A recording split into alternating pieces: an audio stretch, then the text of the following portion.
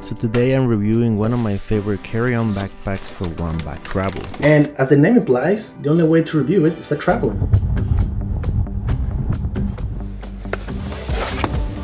Please check the flight information monitor for the correct location.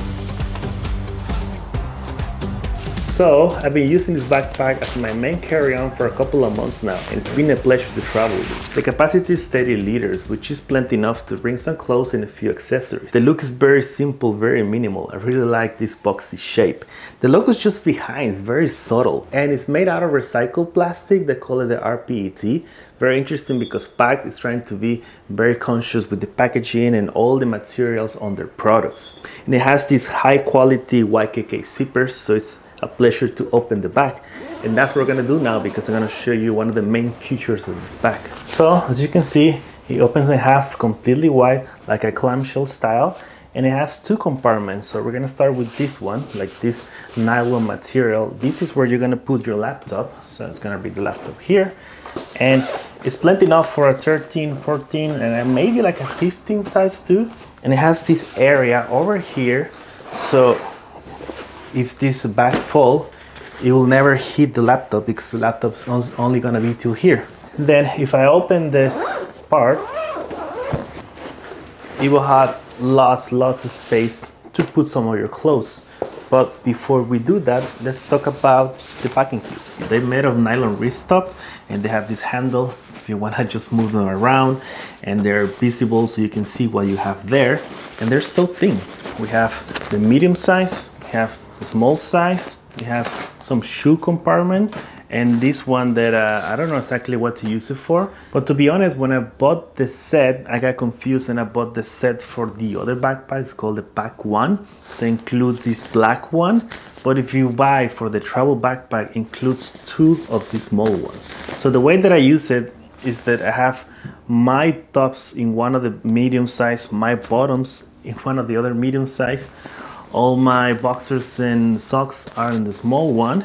This one I'm using is just to bring other accessories, and of course my sandals and shoes are in the shoe compartment. So here's where I put all my tops. So one of the packing cubes that have all the shirts, I put it down below here. It also has a mesh in both sides of this compartment, and what I do usually, I just put my towels from Matador. So it is the perfect size just to put it there. The small size packing cube with my boxers and stuff like that, I put it in this side. And then I have here my jacket, that is all packable jacket from Western Rice, and it has enough space to put it here. And I want to show you why later, it's very important. But let's close this first.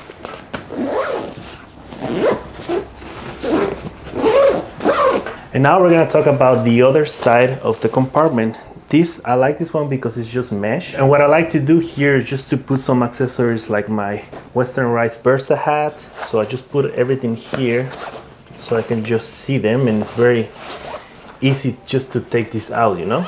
And here's where I put my bottoms, as you can see. The packing cube for my pants and stuff like that, shorts, it's gonna be here down below. Then I put my shoe compartment over here. And there's this area over here that you can put something like small. I like to put like a packable mat that I have from Matador, and I just close it down. On the side of the backpack, you have these two handles that if you want to use it as a brief mode, it's very easy to do that. And also in the bottom, there's another handle that you can use it more like if you want to carry this one, you know, want to put it on the upper compartment of the airplane. You can just even do some deadlift with this backpack, you know? It also comes with these accessory straps that you can connect either on the sides or either on the front, whatever you want. And you can put, you know, like a yoga mat or like a tripod. It has these small handles, you can clip it. It's very interesting and very strong, to be honest. It also has a water bottle compartment over here on the left side. So it's plenty enough to put, for example, this Hydra pack. Put it all the way here. And even there's this small clip that you can use a carabiner like here, just to clip it up. Now let's talk about the front compartments. There's two big ones over here. The one at the bottom, I like to put, for example, this Minal toolkit. Some of my, you know, chargers and and so stuff like that. I also like to put the accessory straps here when I don't need them. And then we have the top front that is very spacious, so I like to put a few things. So first I put my field notes, because there's enough space to put some notes over here, maybe a pen I didn't bring this time. Also my sunglasses can be there, so just put it over there. And then I have enough space to put my Nintendo Switch all the way on the bottom of this top front, and even more space to put all my cables, which is just like the main cables that I use all the time. So on the back side, there's also a few interesting things. There's this bottom compartment, they call it a TSA, so you can put, for example, your passport, things like that, just put it over here. And once you go to the security, you just leave it there, and you can just go faster, you know, it's very interesting. So you can just put it back. It's a little bit tight, but yeah, it works. There's a little bit of a mesh here for your back when you're carrying this for a long time, so it's not that bad. And it also has this luggage pass-through. On the top of the bag, there's also this thing that they call the secret stash. It's like a little bit hard to get in, but that's the whole goal.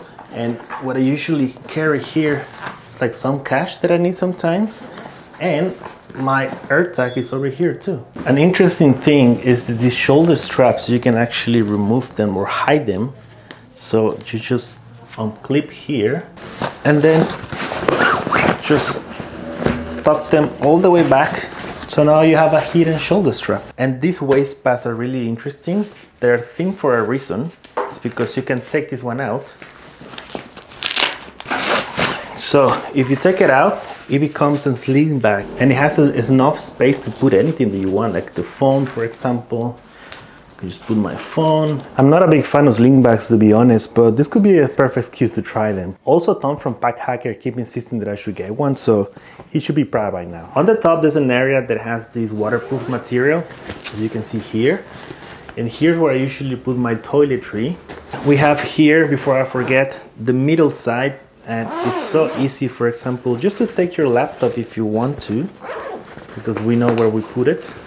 So you see, it's so easy to take it out if you want to do quick work. And then on the back, remember that I told you that I put my packable jacket. So I just take it out here. And it's also very easy, like if it gets cold, boom, I just take this one out. And it's from the clothing company Western Rise. And I totally recommend everything that I have. Basically, all my wardrobe is from them. This is the airlock hooded jacket. So like, it's really easy to pack and unpack. And there you go, like it looks pretty cool. I'm gonna put the links in the description, and I'm also gonna give you a 15% discount for every time you buy any of these products. Okay, let's carry on with the review. There's other interesting accessories that PAKT sells. One of them, it's a rain cover. The backpack itself, they call it water resistant. Like if you drop some little bit of droplets of water, it will be fine. But if there's a heavy rain in Southeast Asia or something like that, you will need a rain cover. And there you go, like that was easy, just put it on. Yeah, not that bad. The other thing is the packable tote bag, and I've been using it especially if I go to the supermarket. It becomes this size, very small, but once you open it up, as you can see here, this like nice tote bag. And then I can easily hide these accessories somewhere over here. Let's say you put the rain cover on the waterproof part, and then the tote bag in this front. So now I can pick it up and show you how it looks. So first we clip the waist pads, and then we clip this sternum strap. And there's also some load lifters on the back, so you can just bring the weight all the way up. So for the looks when carrying, I mean, you can be the judge, but as I said, this boxy shape is pretty cool, pretty sleek. The shoulders are okay for a long walk. So yeah, I think it does look nice. So the backpack was made in collaboration with Chase Reed, which is a YouTuber who reviews backpacks. And it's also someone that I've inspired ever since he was making websites and then running Fizzle.co.